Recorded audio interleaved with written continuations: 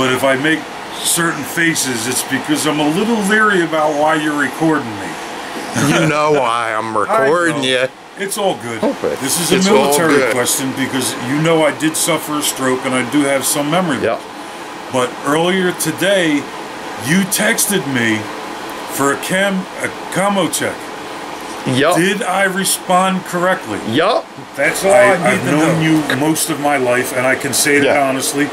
Okay, we've known each other for a long time. We never, we lost contact with each other only because we grew older and things happened. There was a time for us where we had to do our own growing. But there was never any animosity between us. We never fought or nothing like that.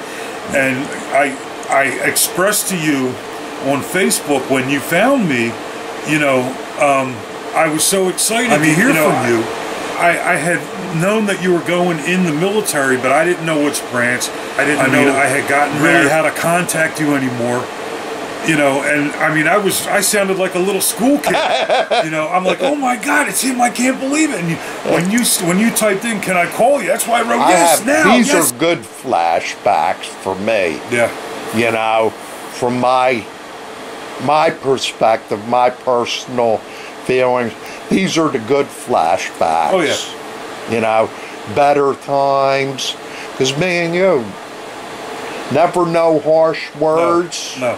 We were always there for each other. As far as our relationship goes, you were always I was the weeping willow.